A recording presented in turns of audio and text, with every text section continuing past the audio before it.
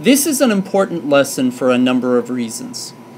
First of all, it is an easy beginner misunderstanding to not realize that numbers on the keyboard are not treated as actual numbers by the computer. For example, if you push the number 4 on your keyboard when you're writing a program, or if a program is waiting for you to type something and you type in the number 4 on your keyboard, that is not treated as an actual value, a quantity of 4. Rather, it is encoded as text. And a number that has been encoded as text is not at all the same thing as an actual number. So it turns out that just as capital and lowercase letters are encoded in a special binary format, the same is also true for numbers. So first of all, let me show you the table and the rules for this process. So here is a table of all of the different way that numbers, as they're typed on the keyboard, are encoded as ASCII text. Now look at the first example here, which is right here. This is 0 on your keyboard, the way it's actually encoded. Notice that it is not the same thing as the value 0. Or take a look at this example. This right here, if you push 3 on your keyboard, it actually gets encoded like this, which is certainly not the value 3. It's actually 33 in hexadecimal, so you cannot just simply add together values for numbers that are typed on the keyboard because they are not treated as actual numbers.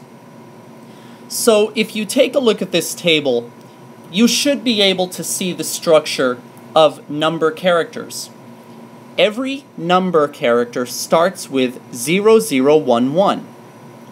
And then immediately after that, the actual value of the number is represented by the next 4 bits. So for example, the number 6 starts with 0011, and then the next 4 bits encode the actual binary value for 6.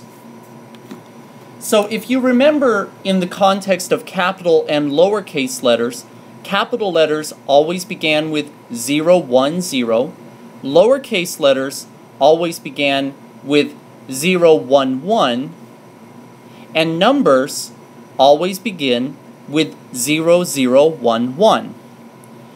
Now that's really all the ASCII you will ever have to remember, because as long as you know that set of rules, you'll be able to form any letter, capital or lowercase, and any number.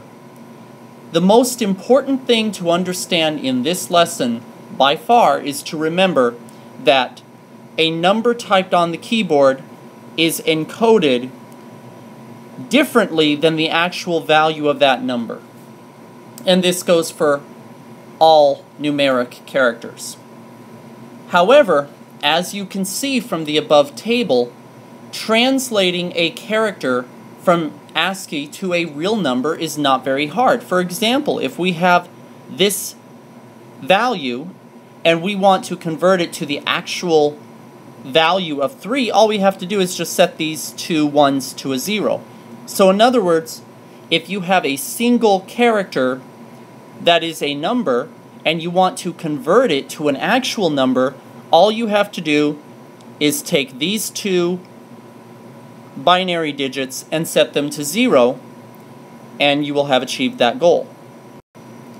So for example, if we have the character 8, as it would be typed on your keyboard, and we want to convert that to the value 8, all we have to do is set these two binary digits to a 0.